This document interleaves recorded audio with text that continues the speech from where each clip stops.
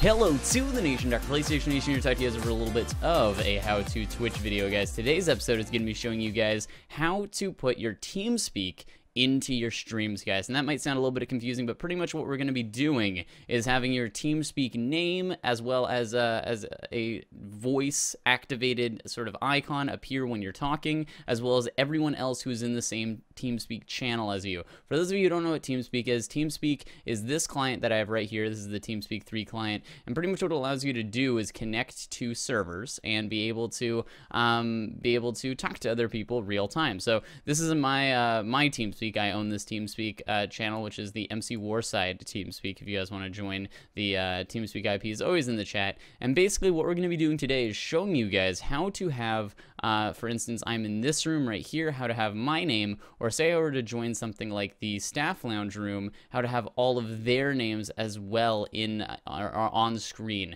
So basically, the first thing that you guys are going to need to do is you guys are going to need to download the the TeamSpeak 3 plugin, guys. I'm going to leave the link for this in the description. It's a very simple plugin. All it is there's a 32-bit and a 64-bit version. So make sure you guys go download that. So you can click that, open it up. It's going to be a Dropbox download. So it's going to download. Boom. Anyway, I'm getting poked on TeamSpeak. That's quite funny.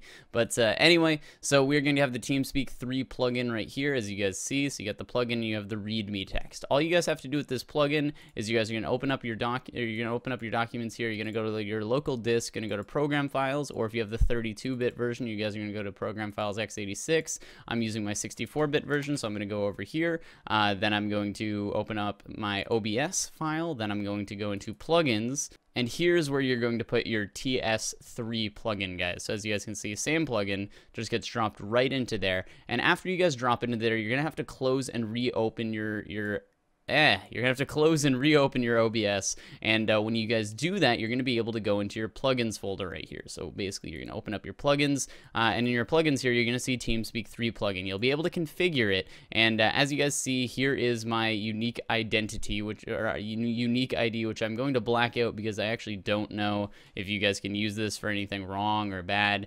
Then we're going to have the IPv4, which you're gonna leave it as 127.0.0.1 if you guys are using it on this computer, but if you guys are using TeamSpeak, which you are connected to on a separate computer, you guys are going to have to use a separate thing, which will be on the forum page for you guys if you guys would like to know what that is or how to do that.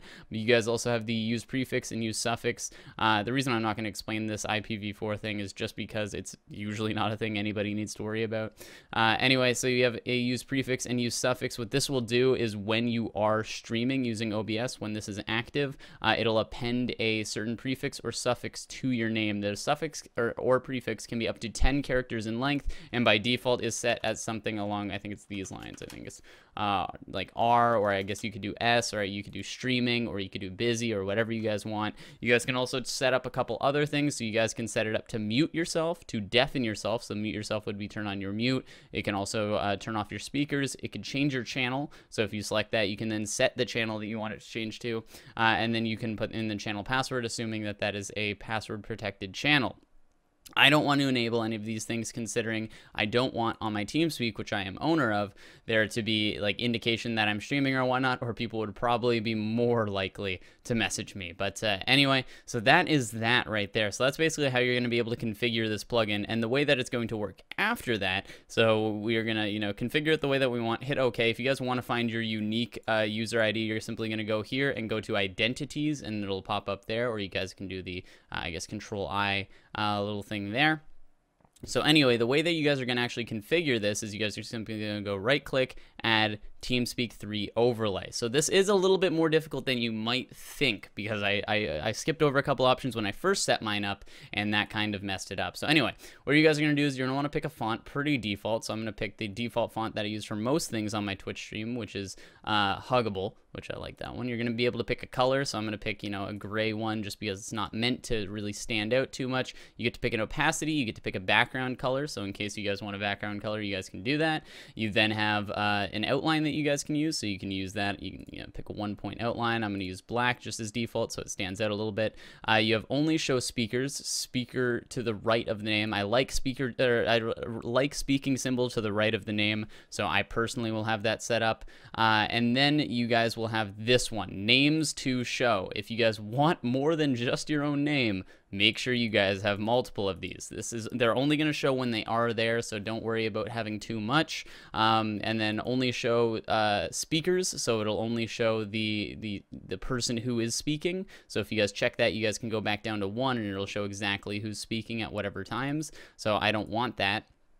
But anyway, you got hide your own name, so it won't show your own name in there. I personally do want it to show my own name in there, just so you guys can kind of see how it works. And then you have all of these different options here. So I'm going to click OK. And as you guys can see, you guys will see it in your top left-hand corner right now. You guys will have this be available. So I'm going to do that, and can we select it and move it? So as you guys can see, it's a little bit big on screen. Sorry about that. Just makes it easier for me to kind of maneuver. But basically, my speakers are muted right now, or my mic is muted right now in TeamSpeak. But if let's see if I can I make this a little bit smaller here? But anyway, so now that we have that, basically, if I were to unmute my microphone, you guys would see, there we go. So as you guys can see, when I do talk, it goes solid, or it makes it a little dot there, as you guys can see the dot right there.